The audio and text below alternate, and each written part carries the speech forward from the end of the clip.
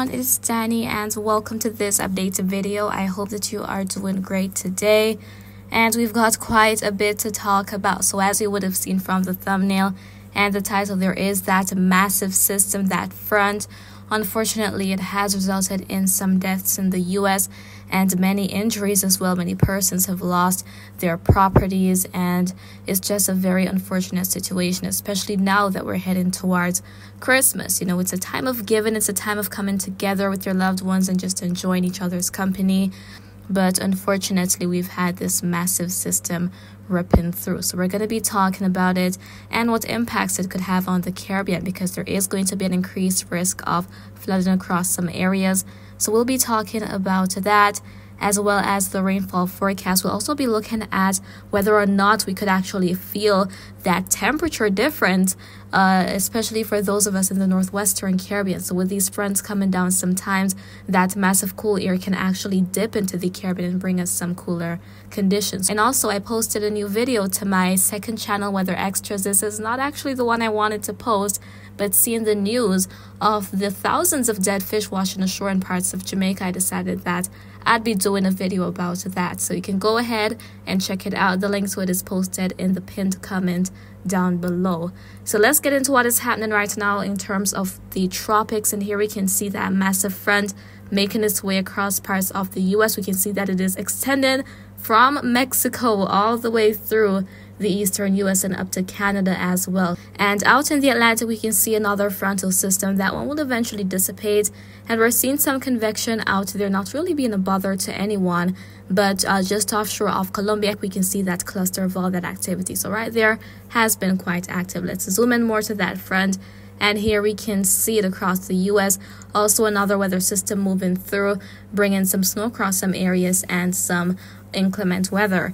Now, as it relates to the Caribbean, we're not seeing where anything too major is happening at the moment. Seeing some convection just along the northeastern portion of Nicaragua. So that has been resulting in some rainfall, and more rainfall activities possible there as we head through the rest of today. For the ABC Islands, there has been some showers moving through. You can let me know what's been happening for your area. Similar story across the Lesser Antilles. So there have been some passing showers at times coming from the east, and also for Puerto Rico and even the Virgin Islands. Heading toward Hispaniola, Jamaica, it's been on the sunnier side for most of today, but then as the day goes on, we could still see some passing showers here and there. Similar story for parts of Cuba, the Cayman Islands, the Bahamas, and over in the rest of Central America. Of course, that front is coming. It will be bringing a lot of rainfall to some areas, the portions of Mexico, the Yucatan, headed toward even Belize as well, portions of Cuba, and even the Bahamas and Florida. So the northern portion of Florida is already feeling impacts from the system.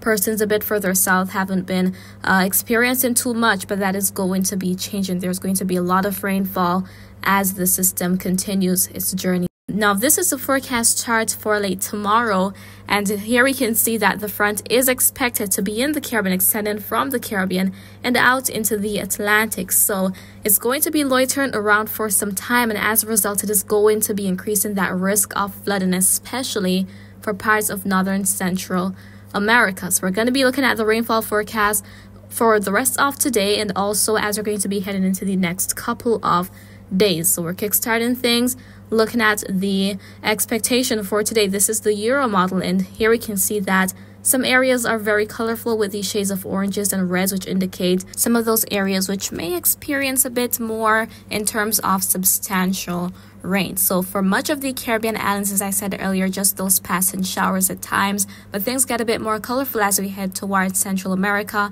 parts of Northern South America as well, particularly for Colombia. As we saw earlier, there is some activity within the area, but elsewhere, little to no rainfall. Some areas may even get a heavy downpour, as we are seeing for the Bahamas. It's quite colorful up there, not seeing as much color for the Turks and Caicos Islands, indicating that there may not be too much as it relates to rain for the rest of today. Now, as we go out into the next couple of days, this is as far as the Euro 6Z forecast goes. It's the latest update, and so it only goes out to a few days, 19 hours up to the point I'm recording this.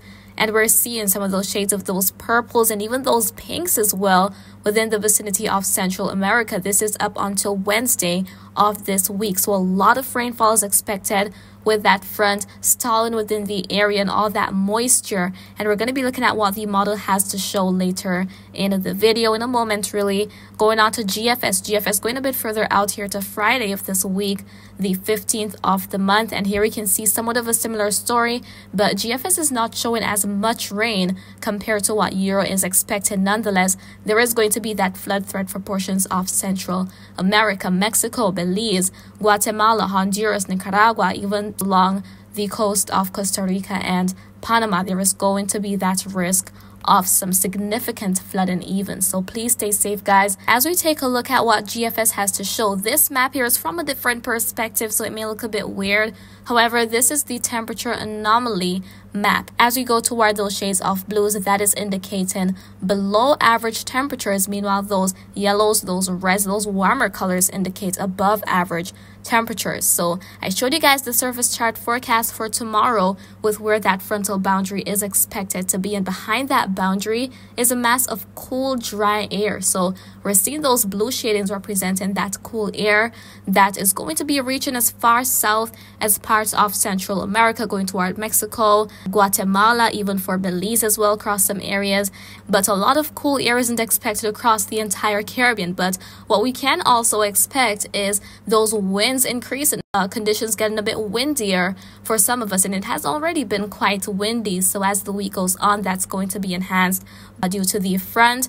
And we also want to look out for another front which may come as we head into next week. That one may actually bring some cool air a bit further into the Caribbean. This is what GFS is forecasting for Wednesday of next week, the 20th of the month. There we're seeing some of those blue shadings reaching most of the Bahamas, most of Cuba, the Cayman Islands, Jamaica, Central America. And I mean, many of us would love this. It's been a very hot year.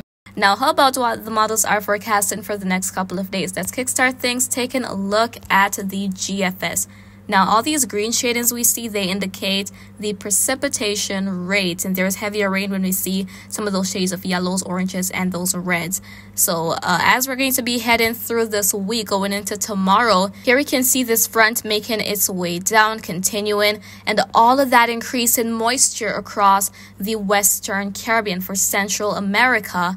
And then take a look at this. It gets fed up to the north, and we see that area of low pressure forming, and all of that activity being pushed into Florida as we head into this weekend. So we'll definitely have to be on the lookout for that. Eventually, that next front develops, and take a look at how extensive it is. So this could be bringing a lot more rain to parts of the Caribbean. Is the Euro in agreement? Well, the Euro doesn't go as far out as the GFS, but as we head into tomorrow and even going into Tuesday, we're definitely seeing all of that rain across parts of Central America, as I mentioned. So it is highly likely at this point here, guys, we've got the front, and conditions will be deteriorating as the day goes on for some areas, parts of Florida, even toward Mexico as well. So please stay safe as best as you can. And of course, I'll continue to keep you guys posted on all that is happening. So that is it for right now, and I hope you found this video to be quite informative. However, if you have any questions, please leave them in the comments. I'll respond when I can, and remember to always be weatherwise.